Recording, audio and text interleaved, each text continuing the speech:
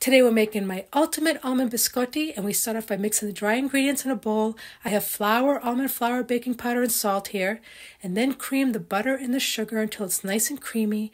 Then add in the eggs, room temperature please, and then add in the amaretto. I like to use the liquor rather than the extract, but you can use the extract if you like, but you should try this, it's really good, and this is what I use.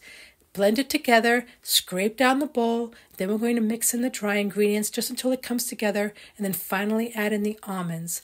This biscotti has it's so good. It has a nice tender crumb, it's crispy, it's unbelievable. So now you're going to transfer the dough onto a board, divide it in half, and then I suggest you wet your hands a little bit because it makes it much easier to form these into logs. Press them down a little bit, and then we're going to bake it in a 350-degree oven for about 20-25 minutes. You have to let it cool before you slice it, otherwise it's going to fall apart. Then we're going to bake them again. These are biscotti, baked twice. So you're going to bake it for 10 minutes, flip them over another 10 minutes, or less if you want a little lighter. These are absolutely delicious. You're going to love it. So make it and enjoy.